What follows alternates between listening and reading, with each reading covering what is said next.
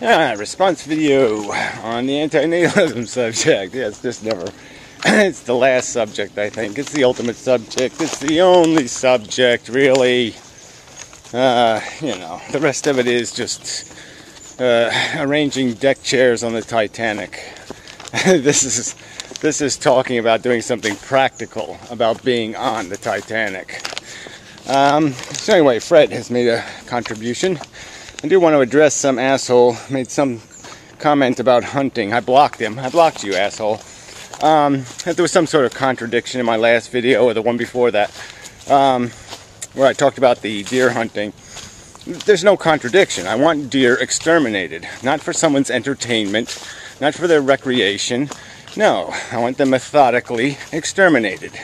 All right, either through chemical birth control or, one-time complete culling, a last culling, a final culling. The hunters now kill 60,000 deer in this state. 60,000. 1/3 of the population every year. Deers are just being farmed. They're basically farm animals with no rights. A cow has more rights than a deer. You can't shoot cows with a bow and arrow. It's just sadistic bullshit. The hunters have had 12 years where they've had, Fish and Game has had control of this problem, and in those 12 years the deer population has increased because it's to the deer hunters' advantage. They like recreational hunting. Bug. Interesting little one. Anyway, and that's all it is. It's just they're just exploiting the circumstance, keeping the population high, so they can all, sit basically, put a couch up in a tree, drink some beers, and shoot arrows into little innocent creatures. Fuck the hunters. Fuck you. I hope you get hunted. I can only wish it on you, that you are alien prey someday. Stalked, slowly, methodically tortured. So anyway, let's see. Drain life regarding irresponsibility. Drain. Why would I say drain? Drain life regarding irresponsibility to stop procreating. Ugh, I wrote this really sloppy. Alright, Fred. What the hell? Vest building. Oh, nest building. Alright, so anyway, Fred's last video. Yeah, he sort of got to this issue of, when he thinks antinatalism is appropriate, which I find kind of irritating. Like, oh yeah, if the fetus is horribly deformed, well, then it's imposing to force life on it. I mean, come on. Just misses the whole point. No, of course, yeah, that's the obvious ones, right? Those are obvious. But the point is what's the imposition in the first place? Why do you have a right to roll these dice in the first place? And why do you get to decide what snake eyes looks like? Maybe I think a 3 is the same as snake eyes. Maybe I think a 4 is inadequate. Maybe a 5 is inadequate. Maybe I only think, unless you can roll boxcars, I don't want you rolling dice with my destiny. Fuck that shit. Mind your own business. Roll dice with your own balls and brain. Keep me the fuck out of it again. So I think you're sort of avoiding the real subject. But fine, as a peripheral subject, it's worth noting that even the un-antinatalists do have conditions they put on what they think is an acceptable harm, an acceptable risk, an acceptable imposition. And that's really the key word here, is acceptable imposition. They're all impositions. All right, you're just now qualifying when the imposition is acceptable. So you're basically saying something like, let's say we're zookeepers, and we're arguing about whether we should have panthers, okay? Because 1 in 17 of the panthers goes completely insane. It ends up pacing back and forth and eating its own tail off. And we're going to argue about, well, it's really nice to have the panthers, though. So, it's only a 1 in 17 risk. So, should we do it or shouldn't we do it? And I'm going to argue, as one of the zookeepers, just make a plastic panther. Fuck this bullshit. You don't have any right to impose insanity on a panther. Fuck you. And the other asshole will say, oh, but it makes the little children smile. And then I'll say, that's just propaganda, you dumbass. Fuck you. And then I'll say, then he'll say something like, but people pay money to see them. And then I'll just punch him in the fucking goddamn face, pull his eyeballs out and eat them. Argument over. Anyway, yeah, it's just bullshit. I mean, you know, you get to decide what happens to me. I mean, it's just bullshit on its face. So that you have to deal with first. It's not for you to decide what risks are worth taking with somebody else. If I was your son, what would you say to me? I'd say, I'd go to you, Fred, I'd say, hey, Dad, you know what? Fuck you. What the fuck were you thinking, you dumb moron? I mean, what? Was your ego really that fucking big? Well, what the hell's the point? You know, I mean, you'll even use the word conditional, I think. Compromises. Let's see. To a compromised world. Yes, you even use the word compromise, like a fetus that's compromised. Well, it's a compromised world, Fred. Incredibly compromised. This world is fucking as cripply and disgusting and drooly as it could get. So, right there, you already fail. But anyway, you're not going to be able to give me a refund. You're just going to say something like, well, sorry, lad. Tough shit. You know? No refunds available. And that's it. You're just going to declare bankruptcy and say, yep, well, too bad, sorry. Sorry, yeah, I'm sincerely sorry, lad. Well, that's not going to fix the problem. That's not going to undo my dilemma. I now have to live in a world where I have to be subservient to preventing the next Titanic. I have to try to stop these assholes from rebuilding this piece of shit. And then building it wrong again. And then building it wrong again. And then building it wrong again. And so you've basically sentenced me not only to my own personal unpleasantness that I'll have to endure, but I'll have to also endure the unpleasantness of the obligation to try to stop another asshole like you from launching another Titanic. I mean, fuck. And like I said, so where's my refund? Where's the insurance policy that covers this? So this is just like somebody, this isn't just drunk driving, this is driving without insurance. So you just plow into my car, you've got no insurance, you break my back, and so I'm fucked. Because you were irresponsible. Because you really can't pay the bill. And even when you were talking about this compromised kid thing, you know, it's not, you know, the parents are being responsible and all this shit. We know that's not how this game works. There's a huge public subsidy for these compromised people. You know, in this town, you know, for 8 crippled kids, I'm sorry, wrong word, for 8 happy, incapable, or whatever the fuck they are, they spend $696,000 a year.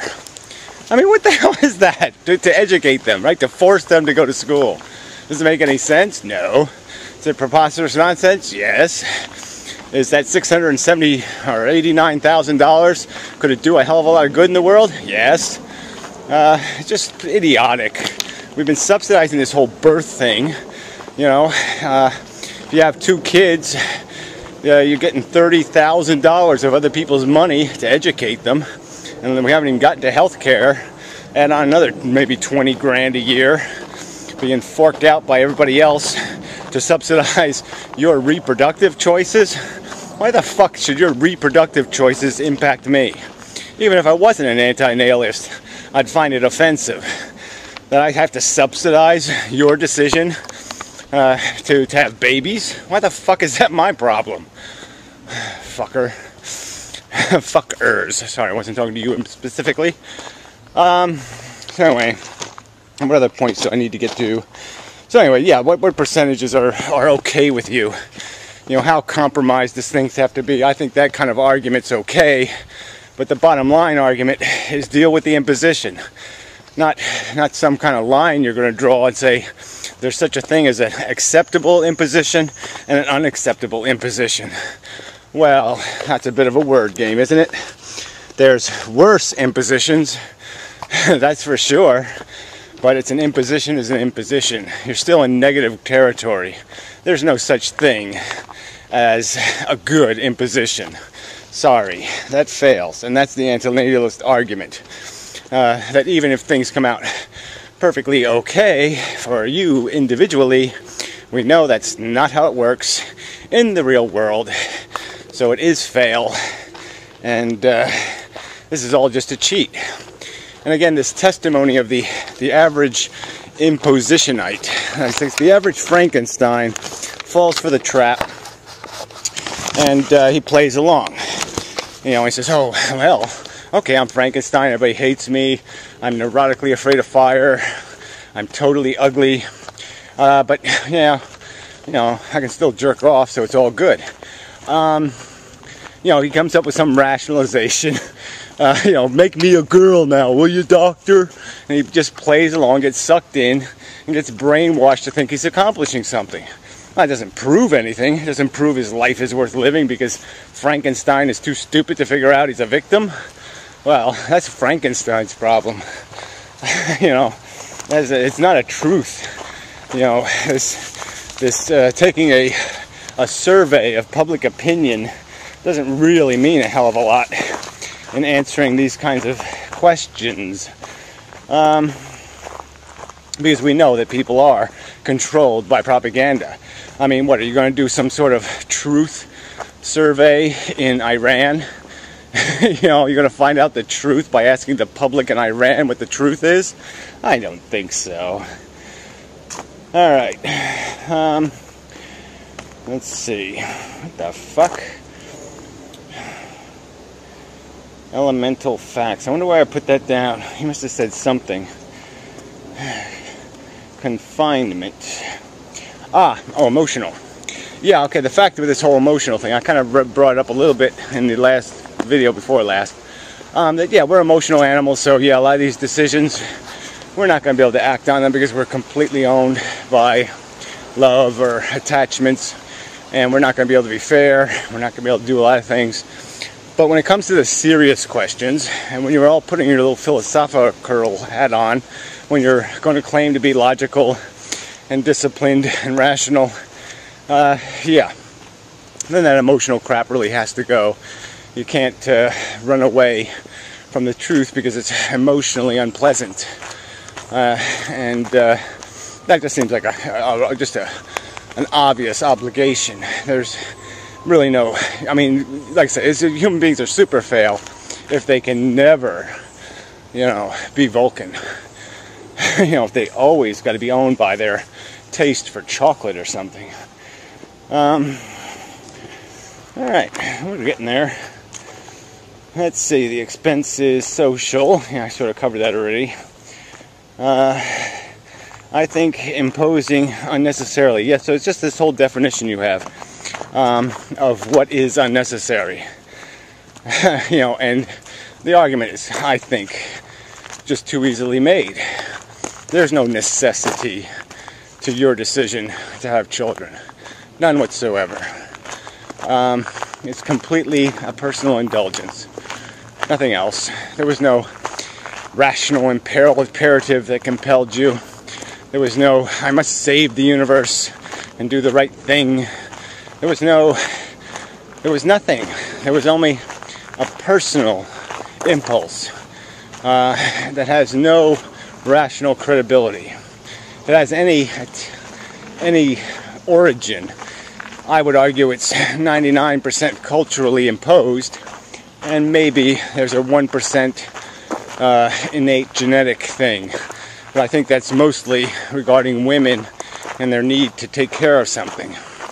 But that can be supplemented, as has been demonstrated. You know, there's about 1 million, well, it's more than that. There's about 1 billion lapdogs in the world now. Because, you know, women have found something to take care of. And they can feed it turkey and, you know, clean poop off its butt. And, you know, they can have something to take care of. And that's all they need. So that impulse to be a caregiver can be satisfied in other ways besides imposing on me. Damn bastards. Imposing based on the premise that your progeny will be as deluded as you into thinking you're accomplishing something and that the price is worth paying. That's what it all comes down to. You're living a delusion of purpose, a delusion of efficiency, and a delusion of potentiality. It's all made out of shit. We are just scheming maggots, and the whole maggot paradigm is stupid. Mouth, ass, potential penis vagina scenario. Yeah, it really isn't worth the price paid for it.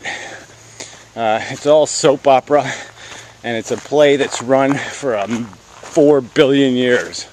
Well, okay, 500 million anyway. This play has been running for 500 million years. It's time we close it down. It's got more moldy hair on it than cats. Yeah, it's just, it's been there, done that. Been there, done that. Been there, done that. Fucking goddamn horsefly again. Been there, done that. Anyway. So, it's good seeing you, Fred. And yeah, I mean, you're taking a slow, disciplined approach here, but I think you are stepping into some fudginess, by splitting the hair of the imposition word and coming up with this jargon of acceptable and unacceptable. Yeah, I mean, it's an imposition. Imposition is imposition. And it's only acceptable if the imposition prevents a greater imposition. Yeah, as ironic as that is, we're right back to the negative number equation. A suffering is only worthy of imposing if it prevents a greater suffering. Anyway, till next time, and such. Kind of a marginal day, but whatever. Having a marginal start to it. Well, it's already in the middle. I just keep getting further behind every day. Seem to be walking at a good pace, but the treadmill is getting away from me. Anyway, till the next time, and such, so forth, and whatnot. I was just waiting until I got to the open area. It's nice out here. Anyway, till next time. I know I said that 3 times, but it's better than saying fuck you. Yeah, it's a better salutation than fuck you. So I think I'll go with it. So till the next time.